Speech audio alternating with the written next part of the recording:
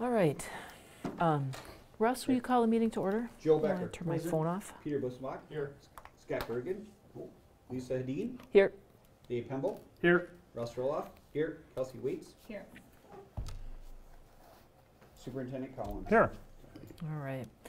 Could I get a motion and a second to approve the agenda? So move. Second. Is there any discussion? Is there gonna be a closed session at the end, Tim? Yeah, we will to just a quick update on the principal negotiations. Perfect, thank you. No discussion, all those in favor? Aye. Opposed, same sign. Motion carries. Could I get a motion and a second to approve the minutes of the July 18th, 2018 regular board meeting? Motion. Second. Is there any discussion? All those in favor? Aye. Opposed, same sign. Motion carries. Could I get a motion and a second to approve the bills payable?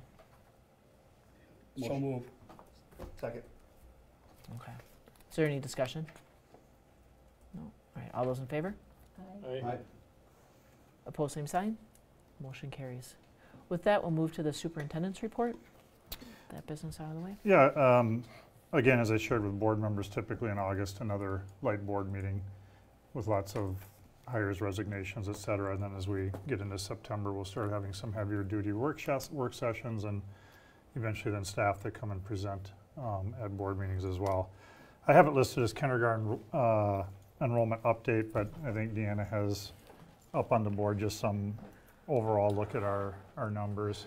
And really, I just want to remind you as board members, I don't put a lot of weight in this right now on what is it, August 22nd, because we're still going to have a lot of changes. High school 1481, right around where we expected. The middle school within reason of where we expected. And the rest of the numbers pretty close other than kindergarten, which is a little bit down. And actually if we would be at that number right there, that'd be the lowest number in kindergarten in the last 16 years probably in the last 25, Yeah, and then 30. reaching back beyond that even. So, and as you know, that then does impact your enrollment for an entire decade as that class comes through. Most board members understand that our enrollment typically will uptick a little bit in 5th grade because we have some students from parochial schools entering our system in 5th grade. Then we uptick again in high school because we have students then from our parochial school system coming there as well. So again, I just want to remind you, those numbers were of yesterday. They've already changed today. I don't even know what they are. And really the numbers that I really start to zone in is around October, because usually our October count is where families typically will start to settle in. So I just wanted to let you know that that's where we're at right now. And it could change by 40 students next week because we're continuing to see a trend where parents enroll the week before. Now, do I believe that there'll be an uptick of 40 students in kindergarten? No. But still, very good. I've said it all along, 266 students in a grade is still a very strong school a decade from now as well. There's still great opportunities for students. There's great opportunities for parents. I graduated in a class of 35. I didn't have a lot to select 800 from. plus. So it'll still be good. Okay. Can you speak just briefly to the distribution between the elementaries? Yes. Right now, I think both Pinecrest and McAuliffe are right at about 502. And, as of yesterday, and JFK is right around 470 right now. Okay. So still staying, Relatively balanced. yep, relatively balanced. Or much more balanced than it's been. And we all know than it that has been. Pinecrest being at 620, we needed to get students out of there. And Yeah. Paul Baker said the other day at one of our meetings that staff for the first time have some freedom to be creative. Can I maybe use that room for this? Can I maybe occupy that room to try this? Where before there wasn't that freedom to think of what could I maybe use that room for. So we're still pretty close to balance in our 3 elementaries. Okay, thank you. the size of the senior class, do you recall? I don't. I have it back on my I think desk. it's like 320 or something. but Yeah, for sure. I don't. Okay. The policies, I did remove one of them originally. When you probably first saw this about 3 or 4 days ago, there was a 4th policy on there. I decided to withdraw that from the first reading because that one's not required by MSBA, so I wasn't 100% certain that I then wanted to move forward with it yet at this time. But these 3 policies are first reading. What happens is if any board members have some questions about them or some concerns, you let me know, and then I pull the policy committee together and we meet before the next board meeting. But the first policy, I don't even know if you have it up there or not. I don't. But there were 3 policies outlined. The acceptable use policy, the major change in that policy was just on GPS monitoring systems. Yeah. So within that policy is when you can have your cell phone at school, when you can have your cell phone out, et cetera. So Dave Haveman came to me and said, you know, Tim, we have students, and rightfully so, their parents want a GPS system both at school and at home in case, because they're maybe vulnerable, in case they walk off and don't get home. Well, those systems now are very sophisticated for a reason, because they can listen to what the student's saying, so then maybe the parent could pick up where they're at. Well, we don't want that. We don't want parents listening in on classes. That's not something that we want as a district. So what we added to the policy is a draft from several other school districts basically saying, we recognize that parents have a GPS for their student. We accept that, but please as a parent know that we expect that that's to be turned off during the day. That's basically what it says. The wellness policy, there was just one minor little sentence change in the wellness policy, and that was recommended by Kim Herron as she looked at the state policies and recommendations. And basically it was just a small word change saying that we will look to promote smart foods and foods within our healthy system. So that was the one minor change that met the guidelines. It didn't change any of our practices on what we'll be doing. It also looks like maybe the compliance with wellness policy has been expanded to include the director of food service. Yes, yep, Okay. that was another change as well. Food and nutrition, yeah. And then the crisis management policy is a brand new one for us. It's mandatory from MSBA. So that one, I took the exact language from MSBA and I included that in our policy. So again, after tonight, you take it, you look at them, and if you feel that there's anything, there was nothing in the crisis management policy that I said, oh no. It's not dramatically outside our current practice. No. I mean, we've done a lot of the coordination with local Right, agencies, and yeah. it So looked like the designation of the command structure yeah, so there was nothing where I match what we said, have. whoa, this is something that would go against what we're currently doing. So on those 3 policies after tonight, again, the acceptable use policy was just saying that we recognize GPS and we accept that within our system, but we want the Listening listening end off. to be opted out of. Yep. And then the wellness policy was just a minor change recommended by our food service director. And then the crisis is a full-blown policy from MSBA. Then the, yep. Just a point of clarification on the first policy. Where it says, under no circumstances may personal electronic devices other than the GPS tracking feature be used in locker rooms, restrooms, or rooms designated for changing. So we're saying no phones in the locker rooms at all? No, that's on the GPS, right? Yeah. Well, I guess I consider this to be a personal electronic device. Yeah. So read it again. Under no circumstances may personal electronic devices other than the GPS tracking feature be used in locker rooms, restrooms, or rooms designated for changing. I'd have to I'd have to read that through and think that through. I think that language was tying just to the GPS, Okay, and it wasn't, I read it as, Which, know. which section are you in? I'm on. It's halfway down. Letter M, Yeah. it's the last. Letter M?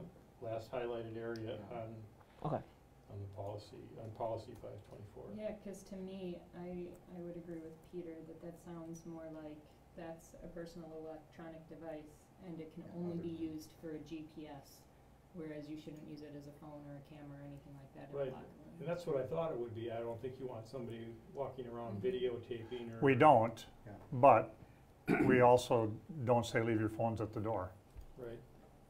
But it because, can be left in a bag. right, You'd have it. Phones out. I mean, it's really hard to enforce, would be my guess. right. And, but if it's no phone at all, it's easier to enforce, but I can see where that is gonna cause a different set of issues for you. Right, because the phones will be in the locker room, Yep. because no student's gonna allow it outside of their, because it'll get ripped off They'll be in the them. locker room, but are they allowed to use it in the locker room? They're not supposed to be, no, Okay. but that's where the principals then get involved. But I'm gonna reread then section M, Okay. because that's not how I read it. I was in my mind thinking the GPS on Yeah. that one. Yeah, to me it sounds like personal electronic devices, any of them can only be used for the GPS. Like basically your Life 360 can be on and not, but Correct. can't be out. Yeah.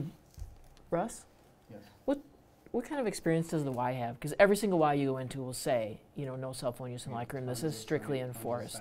You do a bunch of signage. Do you know if that is generally effective? I will say I see people, We still like, have one. messing with, trying to get music up or something. Yep, correct. But correct. the Or on expectation phone. is your don't phone use will cell be in your phones. pocket, it'll be in your bag, it's not gonna be out Yep, correct, to do anything with, correct. Okay. I feel comfortable with that personally, but But thanks, We'll I'll let that reread run that forward. again and look at that. So again, if you find anything else, let me know, and if I need to, then I'll pull together the policy committee. Metro Exu, probably about 2 months ago, I shared with you some of the organizations that we are a member of. Metro Exu is one of them. So when we approve what are we going to pay for the MSBA fee, what are we going to pay for C, what are we going to pay for Metro Exu, I shared with you that Metro Exu, we use them for example, Knowledge Bowl. I think we had like 22 events with them throughout Knowledge Bowl, our high school, our junior high, et cetera. We use them for training for some of our special ed needs. We had some principal academy training with them, et cetera. Lisa and I just want to let you know that Lisa and I, because you need to Lisa drink it down a little. further. is the representative for the Metro Exu. That doesn't mean she's ever been at a meeting for Metro Exu. It's just that if anything comes up, she's our voting member. Well, an issue has come up now because Metro Exu has been asked by formerly TIES to join NA Joint Powers.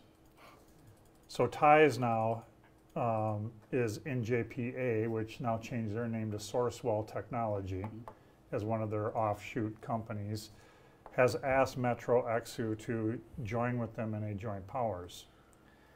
And I called for clarification from Julie Frame, who I've known probably for the last 15 years. I mean, I don't know her, but I've met her once or twice a year at different conferences, et cetera. And I said, I read what's on the paper, but I just want to make sure and clarify what I'm reading is, if I'm interpreting it correctly. They've asked you to come together as a joint powers, but you're not sharing any fiscal responsibility whatsoever. No. They're asking you just to help govern them as an organization. Yes. Metro Exu will get $100,000 from them for this governance and behind the scenes work that you're doing. Yes. Okay, I don't understand why they're doing that, but so far the picture is you're benefiting by $100,000 for this joint powers, and next year now I'm not going to get a bill because because you're a joint powers with them, because if we do, I will remove our agreement with Metro Exu. And she said, no, we each are separate entities, so it's just like City of Hastings School District having a joint powers governing this part of their business. Now they can agree to eventually come in on some joint ventures fiscally if they want, just like us and the city are together on the senior center fiscally, but that will be up to them. So I just want to let you know, after reading the document on the joint powers agreements and her verifying my interpretation of it, I have shared with Lisa to go ahead and put signature that I'm okay with Metro Exu entering into a joint powers agreement with them. So I just wanted to, as our representative, it's not that we had to take a vote on this issue, and so Lisa did sign, and we'll mail that off, that they can enter together in that partnership. And then the last item that's not on here is just an update on facilities. Ross and Dave and Peter yesterday, Joe had another commitment, he couldn't be at the meeting. So we met for about an hour and a half to 2 hours with Wold and with our middle school principals and, I don't know, 2 or 3 physical education teachers. And I just want to share with you and share with the public that our first phase is wrapping up. We heard from Wold that the track is 97% complete, and by about August 29th it will be finalized as they have the final striping on the track. The roof project, good deal. I mean, we didn't anticipate it, but it's going to be done probably by the end of this year. Probably for the reason that it's been such a good weather summer, they didn't have to pull their contracting crews to other projects, and they're able to get the high school roof done. There's going to be some change orders that we heard about on some drain pipe issues and some other issues that will come to the next board meeting, and that's part of getting into projects. And the parking lot is all done except the back side of the school. I call it the back side of the school because we have to bring a crane in to bring in the chiller. Also, the roofing contractor didn't want that done because then they could bring in their supplies on that back parking lot. The parking lot says, hey, I don't want to come back here next year just to do that. So if I'm going to have to relocate next year and come back and do that, somebody's going to owe me some money. So between those contractors and Wold, originally the chiller was going to come in about November. Well, you can't do asphalt in late November. So they were able to bump it up, and after the first week in October, they could come in and start prepping and take out our current chiller and start getting ready for the new one. That means we'll be without air conditioning at the high school about the first week in October. You can't open windows at that site, you can't open doors, so it could get a little ugly if it does get warm in those first 2 weeks. So I was asked my thoughts on it. Board members were lightly asked their thoughts, but I had already kind of made the decision that we're moving forward. We're going to have the chiller taken out after that first week. Then over EM break, when we don't have students in the building, they'll come in and try to do a majority of the chiller replacement. Then they'll get that done. Then the parking lot company will come back in and finish the parking lot, and that will be wrapped up, and then the chiller will get finished hopefully by November 1st, and then as soon as they're done with that, that company will come and do the chiller at Pinecrest. So I did share today with Mike Johnson and Trent Hansen, because if it does get warm, there'll be some complaints because it'll get a little stinky, so to speak. But our system will still be able to bring in fresh air from the outside. So typically in October in the evenings, it's going to get down to 55 or 50.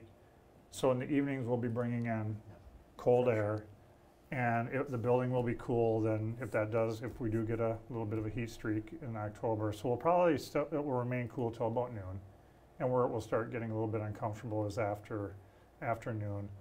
Well, our school day is done at 2:40, so where the most uncomfort will be for some teaching staff, and then volleyball and volleyball games in the evenings for a couple of weeks. So I just want to let the rest of the board know that at least Mike and Trent know that they can give a heads up on it. McCullough parking lot is done. Our exterior lighting on all the sites is in delay. That could create a little bit of a problem. Wold said part of it is tied to the tariffs, that they haven't been able to get the aluminum poles and the steel poles as when they thought they would. And where that's a little bit of a concern is in the evening now as we get into school, depending on when the poles do come. Parents are coming to pick up their students at the high school, they're coming to pick up their sons or daughters at the middle school, and it's dark out then on our premises, but we're kind of at the mercy of the poles showing up. And our cameras district-wide should pretty much be ready to go by Deanna's been working with all of our sites and the camera company on that. We should be ready to go with almost all of our sites by the start of the school year.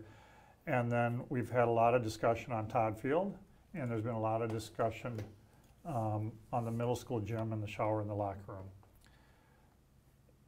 We, at our meeting on Tuesday, we pretty much had the middle school locker room finalized, and really as board members and myself, we sat back and listened quite honestly to the teachers and the principals and the AD. And so, because they know how it works, they know how it operates, we just interjected a few thoughts, but I think all of us and the principals and the teachers came to a pretty quick conclusion on the design that was really good for students, so that was good. So now what they do is they take that design concept and now they'll send it out to their estimators, and then we'll come back with what we think the cost of that's going to be. They're also doing that on Todd Field. Todd Field's getting down to some of the final stages, and then they're going to send that out to the estimators. So what I'm anticipating for the rest of you as board members is that probably about a month and a half from now we'll have those numbers. They'll run it past our facility committee, and then at a work session probably in October, we'll spend quite a bit of time at looking at those two projects for us as an entire board, and then hopefully coming to a conclusion that, yeah, let's put this out for bid. We're pretty comfortable now that we've seen the estimates. I think after that work session meeting, then what I will start to do is have an e-news where parents and community can link to some of the things that we've seen now as a board and some of the layout concepts. I'll probably have a Hastings cable television short presentation with one of the board members and myself from the facility committee, and we'll have some of the designs on there so that the community can kind of see what we're thinking about with the middle school and the high school. But I don't want to have that level of communication with the community until we as a board know the direction that we're going. I just want to let you as board members know too, and the community who's watching, is that when you get 12 to 14 people in a room, there could be a lot of, boy, I really want this, this is fabulous. Or the 15 to 18 people who sit on Todd Field could say, yeah, we want the Cadillac version. Board members who sat with us, and our staff is very fiscally conservative too. They interject, you know what, we don't really need that. We want nice things for our students, we want nice things for our staff, for our community, but we do not need the Cadillac model. And our teachers and our principals and our AD said that repeatedly. And Trent Hansen said that that's been the community feedback as well about Todd Field. We definitely want it to be nice, but we don't need the Cadillac version there either. So I just want the community to know that's great to see from our staff and our community. They want very nice things for their students. They want nice things for the community, but it doesn't have to be laced in gold. So that's the facilities, and we'll be bringing back that to the entire board probably in October at a work session. How about something that maybe we'll talk about, the security at the high school. You know, Wold is working on some different plans. Is that still kind of moving along? I think that with the high school entrances, our first phase is waiting to see what MDE does with the grant process. Okay. And to me, if it's not approved in the grant process, which now it's no longer first come, first serve, so I'm not as optimistic. Then we'll push that to the, let's wait till the end of the bond, 3 years from now, and see how much money we have left. And then we'll start prioritizing what other things that we want at that time, and that will definitely be one of them. So it's, it'll be in the hands of MDE for a few months, and they've given no determination of when they're gonna let us know who's a recipient of the grant money or not, so. So with that, we're on to action items. Okay. Were there any further questions for Tim on any of his report items? I just had one note here that I wanted to add because Dave did make it at our meeting or asked a question. Again, for the community, we are putting in the LED lighting. Definitely that's going to help our operational costs as well. So we continue to look at those savings as well. Anything else? Now I'm ready. Yep. All right. That was my All last right. note. That was actually done now this time. Yep. Okay, terrific. So we'll move through the action items. Our first action item, I'd like to get a motion and a second to approve and accept 2 employee contracts, one for non-public nurses and the second for the family resource coordinator. Could I get a motion and a second? I'll motion. Second. Thank you. Is there any discussion? All those in favor? Aye. Opposed, same sign. Motion carries.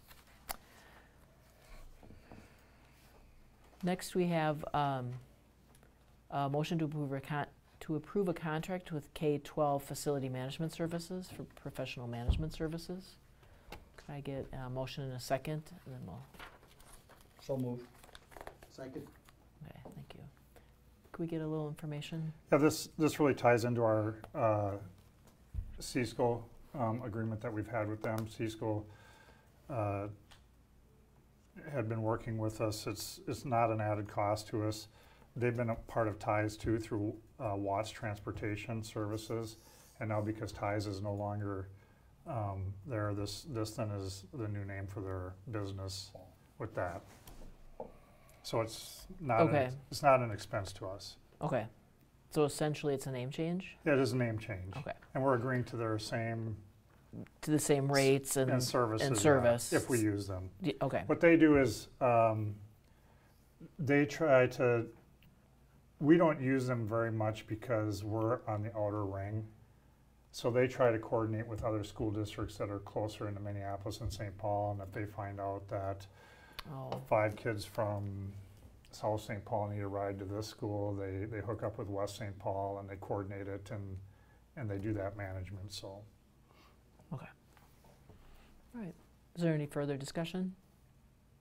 All those in favor? Aye. Opposed, same sign. Motion carries. Next, we have a motion to approve the classification and corresponding position description, for the following, which is a cleaner grade 4. I believe everybody got that description in the Dropbox.